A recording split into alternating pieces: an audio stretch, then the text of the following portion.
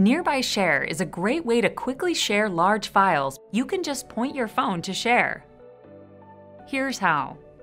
First, pull down your notifications panel and long press Nearby Share.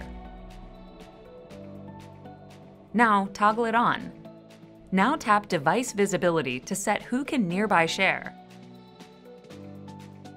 You can choose to share with all of the contacts on your phone or just select them individually. The person you would like to share with will also need to activate Nearby Share and add you as a contact. Now you can conveniently share content from within apps by tapping the share icon. At the top, you'll see Nearby Share. Now choose the contact you'd like to share with. A blue circle will appear around your contact's name when you point your phone at theirs. Just tap your contact's name to start transferring the content. Your contact must also tap Accept to receive the file. Received files can be found in the Notifications menu.